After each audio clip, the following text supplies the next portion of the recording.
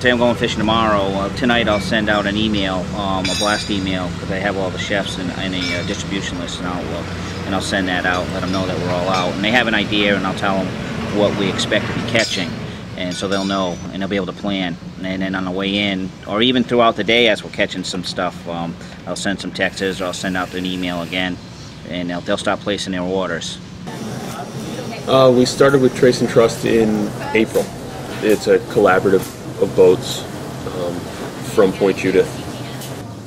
They go out and we buy directly from them. I want you to let it go a little bit. You got enough rope to come ahead a little? It started quite a few years ago when we were trying to get out of the race to fish. We're trying to get into being quota holders so we could get to marketing. It's been about a 6-year process for us. You know, we don't have to compete with everybody. When the season is open, we don't have to stay out until the end of the day. We can catch them as we choose. It's just a much better model altogether to be able to run your business like a business as opposed to run it as a competitor to the next boat over. It's a lot better. And we're on the same side of the fence as them. So I like the fact that I can, you know, save, instead of having something trucked in from Maine, you know, I would much rather buy locally and skip the middleman. So it saves me a little bit, and it saves them. So they're able to sell to me at a higher price than they would to a wholesaler. So I want to be able to make sure that the fishing industry stays here. We need to know how much we need to catch in the course of a day to be profitable.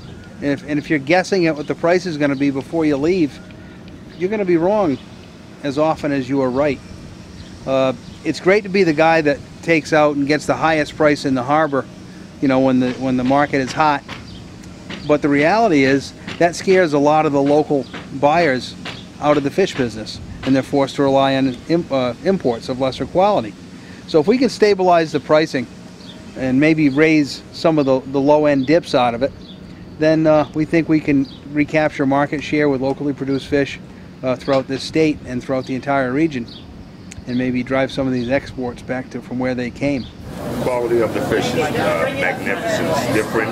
It's flavorful, and honestly, we can't keep it in the house. They'll actually put a little code on their Facebook site. Yeah. If you type in the fish code, okay, it would tell you exactly where the fish was caught, what the name of the boat was, who the guy was that actually brought the fish in, and where it's being delivered. People are getting more interactive with what they want. They want to know what farm they're getting their, you know, arugula from. They'd like to be able to go to our website and see, you know, where exactly is the fish coming from. You know, there's a lot of scares with, you know, oil spills and things like that, and people are wondering, you know, is my fish frozen coming in from Chile, or is it right out of the port? Well, the smartphones is the key to communication. All the chefs have a smartphone. If they want to get a hold of us, they send a text or they email, and it's on my dashboard and I get it. Chris gets it. If I get one, I can forward it to him. I can forward it to anybody else. These things are the key. Right now there are 3 boats involved, but that's going to grow.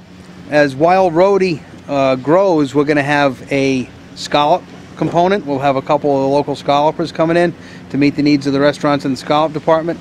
Right now, as we speak, we have one of our guys is on George's Bank looking to harpoon swordfish. That's a flavor, that's a texture. The crayfish you can compare to any frozen stuff. This comes right off the boat. The results you get, unbelievable.